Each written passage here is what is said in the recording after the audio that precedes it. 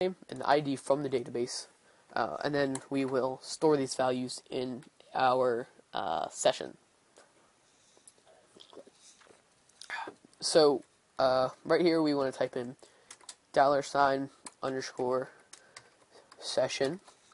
Now our session must be in caps right here, just like this, and it's going to be equal to a value. So our session user is going to be equal to our $DB user. So we're going to set the session username to the database username that we've already gotten. And we're also going to do the same thing for the ID, or we'll say, yeah, we'll just say that. So ID, and this will be set to DB ID. So this is the code that physically logs the user in. Now, this must be included, which actually, this has to be at the top of any page that it's going to be used in. So we'll throw up a PHP code block, and we will throw it up right there. So this has to be at the top of any page that uses sessions. So this is what logs the user in, and then we're just going to display a success message, if you will, and we will say, we will center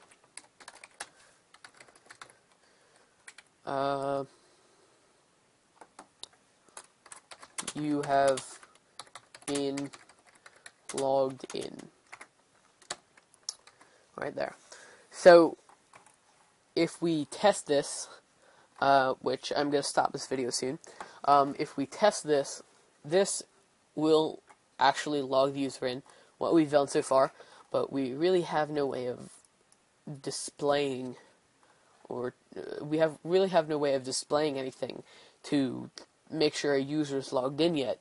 So, if we go to our index page, and you see we have our entire form right here highlighted already. So I'm going to hit Control X, and it gets rid of everything, so we cut it out. So right here, I'm going to throw in a PHP code block, and we're going to require, and this is going to be in our design folder, / so in our design folder, and we're going to call it status.php. So we haven't created this file yet, so let's create it. Now our status.php is going to display the various information, the control panel for each user, if you will. So status.php, and we're going to open it up, and we're going to get rid of everything. So we're going to put in our PHP code block, and the first thing we're going to do is we're going to have our session_start, and so we're going to throw it there. And in here, we're going to get our user equals, or username equals, $_session. And in here we have user, and our ID, user ID equals $_session. So ID. So that gets our username and our ID for the current user that is logged in. And we're going to say if $username. So if our username is valid, so if there is a user logged in, but if there's not a user logged in, we're just going to have a echo, and we're going to display our form. That's all we have right here. And if it's not logged in, if there is someone logged in rather, we're going to say you are logged in as $username. So there we go. That's just to show that that we can test the fact that a user is logged in. So if we go to our index page, you can see session start. Because we need to put our session start at the top of our index page.